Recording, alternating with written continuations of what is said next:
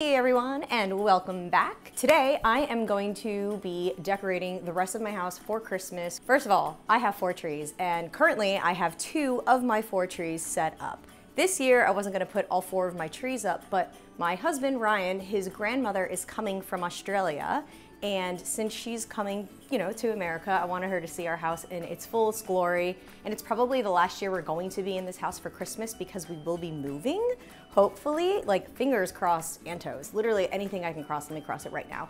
But I'm going to be setting up my Africa tree, which goes in this area. And then after we set up this Africa tree, I'm going to decorate the wall unit on the other side of the Africa tree with all of my vintage Christmas items. And then in my bedroom, I also put up a dessert sweets tree, which is now a dessert tree slash Peru tree slash unicorn tree. So just like cute fluffy things. It's kind of pastels with jewel tones and it has like a kawaii theme to it. But I'm gonna set everything up, show you how I decorate my trees, and hopefully it inspires you to set up your trees. This tree, if anyone is wondering, I purchased this 3 years ago, I believe potentially even 4 years ago, from Lowe's. And it has this fabulous glitter flocking on it, which I absolutely adore. It is messy, but I don't care if glitter gets in my house, so for me, it's fine. For people who don't like glitter in their house, do not buy a flocked glitter tree. One tip I'd like to suggest whenever you are setting up your tree, I always put each individual section in by themselves, and then after I insert the first section, I will spread all of the branches. And it makes a big difference because whenever you're looking at the tree, you don't see holy spots, and it makes it easier to put the ornaments on whenever all of the branches are already spread for you. I go around and then it's easier to spin too that way. So I'll spread all of these and then I'll put the next section in and I'll spread those and then the next section and spread those. My motto when it comes to Christmas and decorating is more is more. I'm a maximalist. That's just the way it is.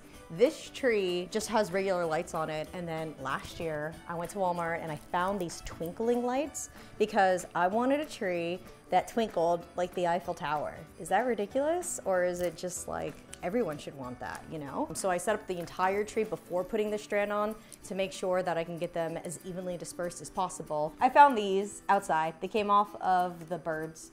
And then I sanitized them and washed them 2 times, and I used commercial grade sanitizer, so do not fear, these are clean. I have all kinds of things that I put on my Africa tree. I have ornaments, I have ribbon, I have sprigs, and yeah, I just have an excess and plethora of ornaments. I have too many, but more is more, am I right?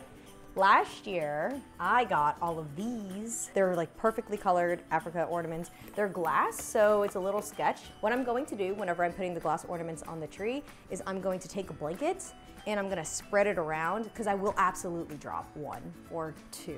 But I will be very careful. Callie will probably film me dropping at least 1 and breaking it. The last thing I'm gonna do is the sprig. So I'm gonna do all of my ornaments and then the sprigs. I failed to mention the ribbon. This is actually the only tree I put ribbon on, and every year I had a really hard time doing it, and then I saw a little hack on probably Pinterest, because that's really the only thing that I'd be scrolling. You take your piece of ribbon and then you pinch it with pipe cleaners, and then where this is pinched with the pipe cleaners, this is what I'm going to tuck into the tree. I haven't done this but 1 time ever, and so I'm gonna tuck it into the tree, and then you kind of just pull the 2 apart. You can do 1 single ribbon, but I thought it looked better whenever I watch people do multiple ribbons. I liked 2 ribbons, and the colors that I had of ribbon were very appropriate. I didn't have another one, so I really just had these 2. But I'm going to tuck it in and hopefully it looks good. Just keep tucking, and to give it some nice movement, don't just go around the tree in circles. Go up at an angle, like a 45-degree angle. Another hack for you. So whenever I put the pipe cleaners on here to pinch it in, it doesn't always stay, and depending on how the foliage is of your tree, it sometimes tends to push it out, and whenever you're decorating, keeping it in the right spot is a bit tricky. So if you leave your pipe cleaners long enough, you can use this part here, right, to then pinch and wrap on the tree branch so it stays tucked in exactly where you want it. You don't have to do this, but it does help. When I'm decorating my tree, I find it very difficult to disperse my ornaments evenly, so I'm going to turn off the lights. After I turn the lights off, I'm going to decorate with all of the same ones of the same kind in the same color. because I want to evenly disperse them. So I always try to go in a bit of a diamond pattern instead of just trying to randomly find a spot for them. I laid out all of my unique ornaments that are going on this tree for you to see. In the past, I used to, when I would decorate, put all of like the special unique ones up first, and then I would put on all the other ones, but I realize it's easier to put the base ornaments on first for me, and then put on all of the unique ones. And by unique, I mean ornaments like the animal ones. Found those at a garage sale. Cool thing about these, I made them. I bought these from the Dollar Tree when everything was still $1, and I drilled these eye hooks in there, right here, and then I just tied on the hemp to it. But I wanted to put more animals on the tree, and buying animal ornaments were so expensive, I felt clever enough to think of this. So I just spray painted them gold, but in the future I want to take like a rub and buff and rub it on there so that it looks like metal. That's my goal, so I'm just gonna stick all of these up, and then I'm gonna work my way around to all of the cool unique ornaments. I have these really cute ones. I call it my lychee tree. She's my Pomeranian. These look just like her, but I got these at Home Goods, and then I bought the whole matching set. There were giraffes, elephants, and zebras. I also got these at a garage sale. It was like a couple of dollars, and I thought, oh, they're cute. They go with the Africa tree. They're a little cheesy and tacky, but I still like them enough to go on the tree. And then this was just from my childhood. I had this hanging up in my bedroom. I had a celestial themed bedroom, and this was hanging up too. So because they're in the right colors, and you know, you see the moon in every country, I figured, oh, I'll just stick that up there. This one's gonna be the hardest, but it looks cool to have varying sizes of ornaments on your tree. This is a bit big for the tree, but there's always an empty hole somewhere that this fits into. There's a giant hole. So I'm gonna put it right there. It just fills in the spot so nicely. My most important and special ornament, it's a hand-painted lychee. After she passed, my friend had this made for me, so I love this so much.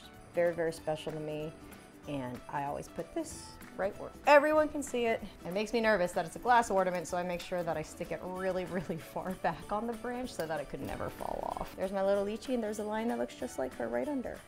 I guess I really don't know what Christmas is all about.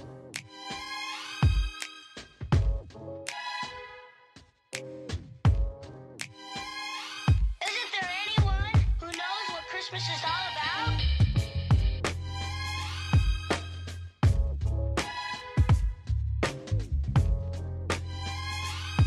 I can tell you what Christmas is all about. Chestnuts roasting, Jack Frost nipping at your nose. So I'm offering this simple phrase.